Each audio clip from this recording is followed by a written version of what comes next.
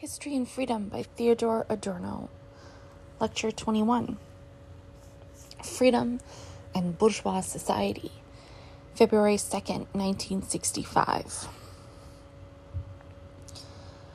I should like to begin by repeating some of the conclusions we have reached last time, following my principle that definitions are not simply to be dismissed out of hand as false, but where they are used, they should follow from philosophical reflection. Rather than preceding it with a view to keeping it under control. I told you that will, at least in traditional epistemology, what it is in reality is the problem we are battling with, was analogous to the Kantian object, the ordered unity of all impulses that are found to be both spontaneous and rationally determined. Please accept the definition for the moment, or for the present hour, with the same spontaneity as I have shown in employing it here. It contains, as I hope to show you in detail, problems that have a profound connection with the question of the will, but that is not something I wish to anticipate here. Freedom would be the word to describe the possibility of such impulses, the fact that such impulses are possible. I also explained to you that this solution of relying on clear and distinct ideas is unsatisfactory because it assumes that there is a valid distinction based on form. Either there is a will or there is not. Either the will is free or it is not free. The fact is that we are inclined to adopt such procedures because we have been impregnated with logic, because we have been trained to equate philosophical thinking with logical thinking. Whereas to take up a claim of Nietzsche's, nothing real ever submitted to the laws of logic, since these laws are thought patterns that have been conceived in line with the needs of reason to dominate nature. If philosophy has a task, it is one you may well think highly paradoxical, namely to make use of the methods of reason, among which we must include logic, to define those elements in the object and to reflect on those elements that for their part do not abide by the laws of logic, or submit to logic. And if you do accept this for a single second, you must free yourselves. I believe I have not yet stated this so clearly, and so would like to repeat it so that you do not become confused by what I shall go on to say. You must free yourselves from the idea that such questions as either the will is free or else there is no such thing, or either the will is free or it is not free, must be capable of such simple, succinct answers as their form seems to suggest. But the fact is that we simply do not know whether such solutions, such succinct solutions, actually exist. Let us for a moment set aside the fact that the Kantian doctrine of the categories is essentially to do with the theory of reason, that is to say, with the use of reason and the problems that such usage throws up. Setting this aside, I should like to say that the antinomian representation of the problems of freedom in Kant emphasizes the objective aspect of freedom, and that it has the extraordinary merit that it too points to the fact that a succinct, unambiguous solution cannot simply be assumed, but that we are faced with the possibility of contradictory solutions, no more than a possibility, one that should probably not be made to depend upon the transcendental use of reason so much as upon the nature of the object. Inner perception, and this is something I should like to say by way of criticizing the idea of the will as the kind of internal thing by analogy to external objects. Inner perception, self-consciousness, the consciousness that we have of ourselves, whether immediately or through a process of reflection, does not encounter the will in the same way that our external perception encounters objects that occur in various shades, but that remain identical throughout these shadings. But the assumption of such a will is very much an intellectual construct. This means that, even on the assumptions of an idealist epistemological critique, we cannot ascribe to it the kind of substantiality that we are inclined to attribute to the objects of external reality. And if, earlier on, I discussed with you the possibility of pseudo-problems, that possibility refers precisely to the fact that the will is not a datum for us in the sense that objects are givens in the external world. It is not something that retains its identity and is perceived by us in a variety of shades or nuances, so that we may feel fully justified in doubting whether we can make such a distinction at all. The reality underlying this alternative, the thing that is meant by it, has something peculiarly intangible about it, something that eludes our grasp, that we cannot pin down. And then again, it is something to which we are constantly referred in the same realm of experience in which we speak of human character, of people with a strong or weak ego, or of a person's temperament, which may be sanguine or melancholic or phlegmatic. All these things are qualities that have made an extraordinarily powerful impression on the collective mind without its having been proved possible to discover scientific rules with which to identify objective correlatives for these things. That means, however, that the real problem is that this definition of the will, this concept of the will, is mediated by the very thing from which it has been strictly distinguished by the original question. This remains the case even if you agree that there is such an ordered synthesis of spontaneous and rational impulses as I have postulated in this definition of the will. For the will, or the substrata of freedom, or if you prefer, of unfreedom, is defined in the first instance by the monadological structure of individual human subjects.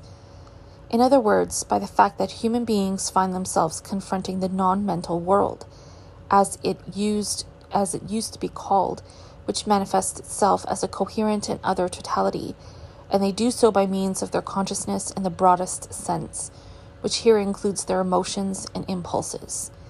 In disagreement with this, and I believe I have drawn your attention to this several times, this supposedly monadological being is intertwined with the very thing from which it is separated, with both the sphere of experience coming from outside and the impulses that arise within the individual and impinge on the external world. Furthermore, the will itself and the ways in which it separates itself, and this is the dialectical salt that adds spice to these observations, are likewise modeled on the external world and the relation to the external world. Consider what I understand by the will and equate it for a moment with a strong, single-minded ego, an ego that does not let itself be distracted by momentary impulses or drift to and fro, but firmly holds its course. We may undoubtedly agree with common usage in claiming that there is an immediately obvious connection between a strong will and a strong ego. If that is the case, we must conclude that this ego authority has itself developed genetically as a means, an instrument, through which the biological human being, the empirical biological human being, tests himself against reality and learns how to assert himself in the face of the external world, the overpowering external world that assails us human beings, and to survive. And if we assume that this identity, this hardness, this opaqueness and impenetrability of this ego authority is modeled on something external, we may reasonably conclude, without wasting too much time on idle speculations, that the hardness that characterizes the will, viewed as a strong ego, has been derived from the hardness and impenetrability of things over which we have no control.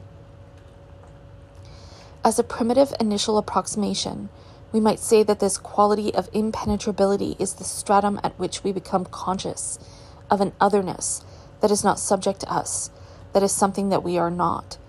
We might almost say that the monadological principle is itself the product of a quite primitive primary experience of things that stand opposed to our own subjectivity. This means that subject would be object in the very precise sense that the solidity and persistence of the subject is a mimesis of the very things that are not intrinsic to the subject. Precisely because they elude us, these things acquire the hardness and solidity that we, as firm characters, and perhaps even as the embodiments of willpower, set out to master.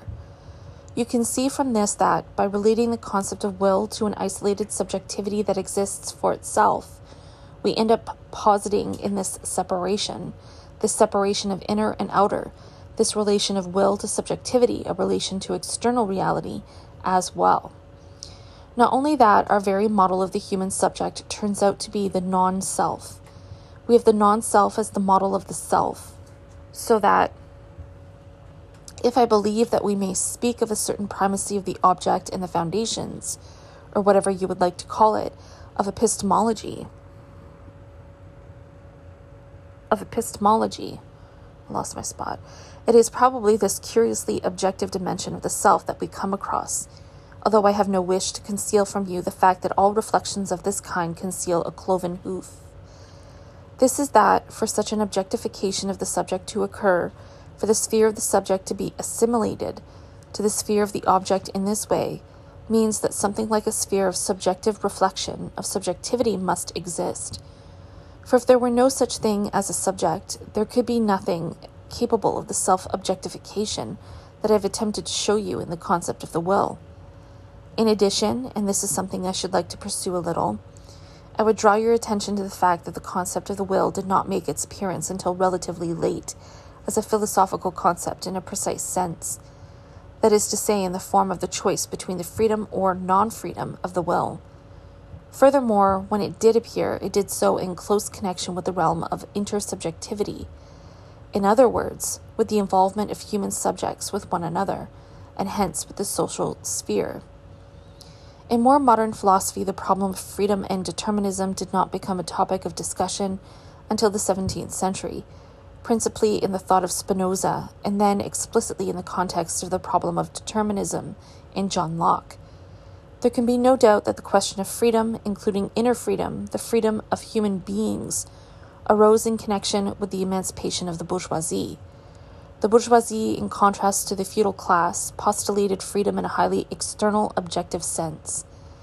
It meant freedom from the restrictions and dependencies that the feudal system had imposed on the bourgeois order, the bourgeois class.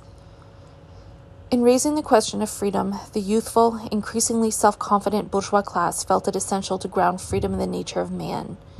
From there, it is but a step to inquire whether human beings are essentially free or not free. This rational justification of man proceeds from man's actual liberation, but attempts to ground this actual liberation in his own nature, that is to say, in man's nature as subject. It is an attempt that addresses itself to philosophy at a very early stage, remarkably enough, we should note, rather than to the empirical sciences or psychology. We shall have to ask ourselves how this remarkable situation came about. For at first blush, it would seem more sensible to say that the question of whether human beings are free or not is one that should be resolved by the empirical science of man, in other words, psychology. But that is not what happened, and this was not simply because, as you all know, psychology was not so highly developed as the natural sciences during the early bourgeois period, by which I mean the 17th and 18th centuries. The fact is that, as early as Kant, the justification of freedom was not only seen as the province of philosophy, but it was explicitly set up in opposition to psychology. Take a look at the Kantian doctrine of the antinomies, and particularly the third antinomy, where, as I have pointed out ad nauseum, the question of freedom or determinism is of central importance.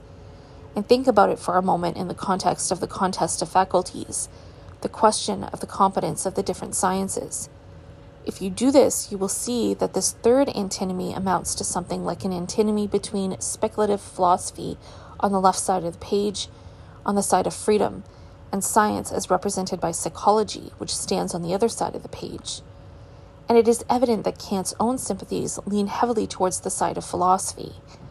In the Critique of Practical Reason, freedom is no mere theoretical concept, but one that is related to practice. Here, where freedom plays a decisive, positive role, Kant's writing is full of invective against psychology. We can even say that the entire anti-psychological tradition in speculative philosophy goes back to Kant himself. Hegel, too, may be said to have had his part in it, and it flared up again some 70 to 80 years ago in Husserl's campaign against so-called psychologism. The tradition experienced its nadir in the abuse hurled at psychology by Karl Jaspers. We may say that this prejudice against psychology is not just a prejudice, but an attitude that is connected with very serious questions. Only in Kant's case, if I may add a few words about that, he begins by defining the sphere of freedom as one radically opposed to that of psychology, and reserves freedom entirely for the definition of reason. This means that he ends up abandoning psychology to the realm of the empirical and to determinism. Kant would have vigorously objected to the intervention of psychology in what he termed the speculative business of philosophy. But since he thought of psychology as an empirical discipline, he would have granted it a place in the cosmos of the sciences that recent obscurantists seek to deny it. This is connected with the transformation in the attitude of the bourgeoisie towards all enlightenment during the last 150 or 200 years. But I had drawn your attention to the striking and even anomalous question of how it came about that the doctrine of freedom had fallen victim from the very outset, and had even, and it makes me a little sad to have to say it, become the preserve of philosophy. I believe that the answer is that from the very outset the interests of the bourgeois class were never so unambiguously served by the concept of freedom as reflection on it suggested, and above all as they appear to be following its decisive ideological manifestations and the struggle against feudalism and then absolutism. For in its efforts to subdue nature, the bourgeois class needs the progressive process of rationalization as an instrument. Disenchantment, as Max Weber called it, making the world scientific, the increasing encroachments of science on the world, a process that subjects the phenomena of the world incrementally to the laws of science. All that is a mortal threat to freedom. On the other hand, as I attempted to explain to you at the start of this lecture, the bourgeois class has a no less vital interest in maintaining the concept of freedom. This account smacks somewhat of the history of ideas. If we go over to a more realistic description, we might say that from the very outset, bourgeois society was an individualistic society that had established formal freedom, but had not envisaged one free from coercion of every kind. Thus, bourgeois society always possessed this dual proclivity. On the one hand, it postulated freedom, and in this respect it tended to look back historically, and on the other hand, it tended to restrict freedom, especially any demands that threatened to go beyond the bourgeois order. These demands, which went hand in hand with a radicalization of the concept of freedom, cut the ground from underneath the bourgeois categories of exchange, free competition, and whatever else formed part of bourgeois ideology. In other words, the bourgeois attitude towards freedom was antinomian through and through. And you may, if you wish, and this too is a possible reading of Kant's third antinomy, deconstruct it socially by arguing that the contradiction that Kant has formulated with such admirable frankness contains the dual interest of the society that is objectively defined by it in this way, without any ideological slant or malign intent.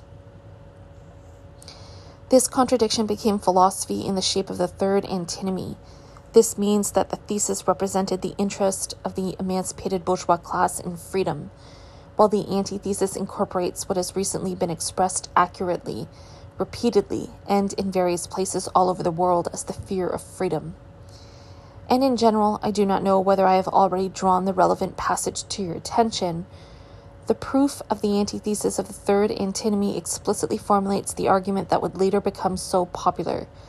This is that if we were to release nature from all rules by postulating an absolute beginning, we would escape not just from coercion, but from the guidance of all rules, and indeed there would no longer be any order at all. For profound reasons, for reasons connected with the structure of society, the general bourgeois consciousness has always been vacillating and ambivalent in the sense that it fears the limiting of freedom and the constraints placed upon it, while at the same time it takes fright at its own courage and fears that a freedom made real might lead to chaos. This may enable you to understand a phenomenon that lies very much at the heart of the history of the doctrine of freedom, and that will show you just how dialectical the entire complex of freedom really is. We might well begin by thinking, the ordinary man in the street might well imagine, that the interests desirous of freedom, including social freedom, social liberation, that these interests might well hasten to endorse theorems concerned with human freedom. Whereas conversely, we might assume that those who wish to keep human beings in a state of dependency would define human beings as dependent, necessarily unfree creatures, making use of categories drawn from nature. This was in fact common practice in the very early stages of bourgeois philosophy, In Hobbes, where the vindication of absolute monarchy went hand in hand with the definition of man as a purely natural creature. This rather primitive explanation may well have appeared plausible, but the fact is that, in the history of ideas and the internal logic of such concepts as freedom and unfreedom, history does not always choose the most plausible route that you might expect. I believe that you can well understand why the bourgeois thinkers of the Enlightenment set such curious limits to the idea of freedom. These limits can be seen in the way that freedom was turned into the monopoly of philosophy, and this brings me, so I should like to believe, very much to the heart of the substantive problems of freedom, even though I am speaking in historical terms. For it turns out that the more theory urges the need for freedom, and the more theory insists that human beings are essentially free, that their will is absolutely free, and that they have absolute responsibility for themselves, then the more readily theory lends itself to repression. You can easily explain this to yourselves if you consider the theory of criminal law, which provides us with something of a key to all serious thinking about the subject of freedom. In the theory of criminal law, it is the idealistic Kantian thinkers, the ones who insist upon the freedom of man, free will, autonomy, self-determination, who infer from all this the unconditional responsibility of individual human subjects. It is they who, if I may put it in these terms, tend to reject all talk of mitigating circumstances, and always seem to be on the point of ensuring that the oh-so-free human subjects are made to feel the full weight of the law at every opportunity, precisely because they are free. You can see from this that ideas that originally had a utopian complexion and a critical complexion tend, notwithstanding their truth content, to degenerate in the course of history into ideologies. We can say that the doctrine of freedom really has degenerated gradually into mere declamations, kept for high days and holidays. There is an infallible sign for this ideological distortion of the idea of freedom, one that will enable you to recognize it wherever and whenever talk about freedom lends itself to the justification for restrictions on freedom. In other words, where talk about freedom is perverted into the exact opposite of what it is supposed to achieve. What I have in mind are all the propositions that assert that freedom originally consisted in nothing other than voluntarily accepting a compulsion that human beings cannot escape anyway. Wherever it is maintained that the substance of freedom is that you are free when you freely accept what you have to accept anyway, you can be certain that the concept of freedom is being abused and is being twisted into its opposite. So if we may take up another phrase of Kant's and speak of the interest of reason in this conflict, we may say that this interest is by no means simply man's insistence on his inner freedom as the foundation on which to build his outer freedom. In certain circumstances, man's interest may be the very opposite, namely whatever preserves him from adopting the cause of unfreedom and making it his very own, all in the name of freedom. This is the situation we have again arrived at in our own day.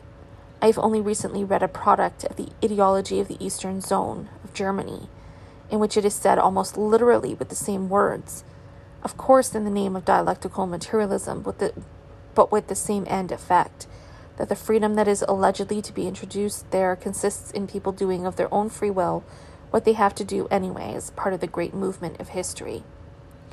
Of course, this is an old story. I mean, the fact is that the theoretical ideology of the Eastern Bloc closely resembles the traditional values of the petty bourgeoisie. These values are duly conserved and then put in an appearance from time to time, just as in the realm of art, as you are all well aware. Freedom, then, the concept of freedom, has changed its function. The protestation of freedom now enters into the service of repression, of actual unfreedom. This means that extreme vigilance is called for, particularly if you are of the opinion that talk of freedom and unfreedom is not a purely contemplative matter, but real, or to invoke Kant once more, in accordance with the idea, that is to say, in accordance with the idea that freedom should exist. This is because an attitude to freedom and unfreedom in the abstract tells us nothing about what a theory or a political system has to say about making freedom a reality. In general, the fact that human beings are inwardly free reinforces the sanctions of the state. On the other hand, we can also say that the determinism of the individual sciences has shown itself to be unequal to the problem of freedom. I should say right away that on this point, psychoanalysis has adopted a highly curious ambivalence. Curious because it has perhaps gone furthest beyond mere assertion, the abstract assertion of determinism, and has attempted to elaborate it in concrete terms. For on the one hand, it criticized the authority of moral autonomy, the superego, or to put it in ordinary language, the conscience, as in Origin, a mental equivalent of unfreedom. And in its heroic phase, psychoanalysis even called for the dissolution of the superego in a noteworthy essay by Ferenczi. But at the same time, psychoanalysis was terribly afraid of what might happen if people no longer had a superego. So psychoanalysis went on to say that we must draw a distinction between a conscious superego and an unconscious one. However, in the light of Freud's analysis of the superego, this is a manifest absurdity, since the superego only has any power because it is unconscious. An alternative that I once came across in America was to distinguish between a healthy superego and an unhealthy one, which is much like efforts to distinguish between healthy patriotic feeling and a morbid nationalism. We all know what distinctions of this sort amount to. The consequence of all these things, and this may help you to understand why I am making such heavy weather of this question of freedom of the will, is that this problem has been betrayed ideologically by philosophy, while the sciences, the individual disciplines, even the most progressive ones, have failed to do it justice. It may also help to explain why this problem, why this entire approach has ended up in a completely wishy-washy worldview. If, for example, you take a look at current debates on criminal law, debates about the foundations of criminal law, you'll find either appeals to a philosophy that is not equal to the task, or else the participants in the debate arrive at their conclusions on the basis of their own worldview, or to use the term that people favor nowadays, according to the commitments or lack of commitments they happen to have at the moment. Thus, what ought to be the most necessary and objective decisions of all, given their extreme seriousness, are made to depend on the most adventitious circumstances, namely the ticket that just happens to have been chosen by a man who does not just have a working life, but who also keeps his brain active even when work is over. And this leads me to my conclusion, which I hope will give you something of an idea that philosophy does have a contemporary relevance, and is not merely the twaddle to which it threatens to degenerate today. This conclusion is that a serious dialectical analysis of freedom is needed, because it is only through a process of philosophical reflection that would include all these elements that the question of freedom can be rescued from the vague waffle that in the long run can have only one consequence. This is that decisions about the legal or constitutional implications of freedom will hide behind these vague ideological commitments, and will then be arrived at not through the exercise of autonomous reason, but simply in accordance with the power relations on which so-called worldviews lean for support.